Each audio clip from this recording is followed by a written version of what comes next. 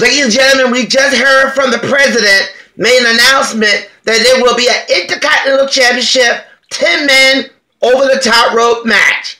And right now I'm standing one of the two participants who will be part of this, Al Snow and Mr. Matt Morgan. Matt Morgan, you two are going to be in the ring, but what happens if it comes between you two?